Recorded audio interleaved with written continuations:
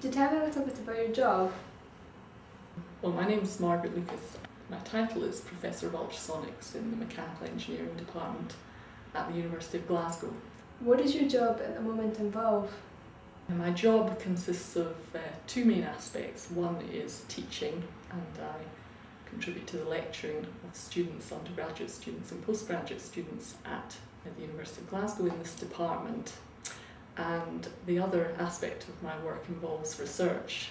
My area of research is in ultrasonics, and I supervise a team of researchers in that area. Could you tell me what ultrasonics are, please?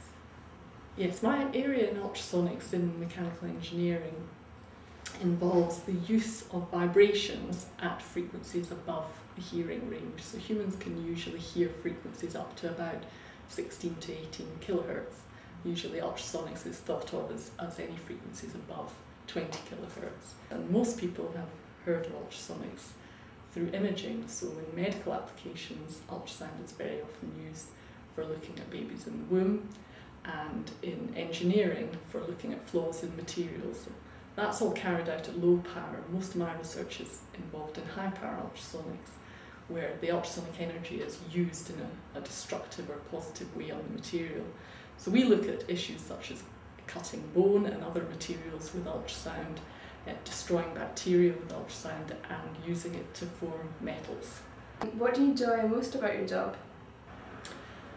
I think the best aspects of being an engineer in an academic environment are the excitements you get when you make real breakthroughs in research.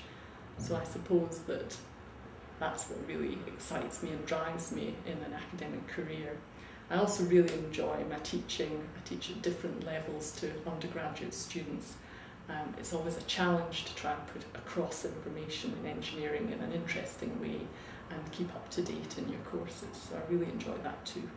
Were you involved in any engineering related courses or careers before the one you're in just now? Well, I've really been in an academic environment for all of my career. I started off with my degree in engineering. I then did a master's degree and then did a PhD, which is a doctoral engineering degree. And since then I've been a lecturer at Loughborough University and then at Glasgow University. And I've worked my way through to being professor here at Glasgow University. How do you manage your work-life balance? Well, I currently have two children of primary school age, so I really need to balance my time with my children and my time at work. And first of all, I need a really good childcare setup that's reliable and my children are happy with and I'm happy with. So that can be difficult to find, but really helps. I try to devote my evenings and weekend to my family and focus very much on my work when I'm in my office. But it's always a juggle with time and just managing time for yourself, for your family and for your work. It's never going to be easy, but you have to just find a good setup that works for you. Why would you recommend mechanical engineering and engineering in general to a prospective student? Well, if you enjoy maths and physics at school and science subjects in general, then I think it's got a lot of challenges that you can really get your analytical skills involved with. Engineering is probably using science knowledge and mathematical modelling, but in a way that ends up with a product or a design or an outcome in such a vast range of industries that there's always lots of really interesting challenges.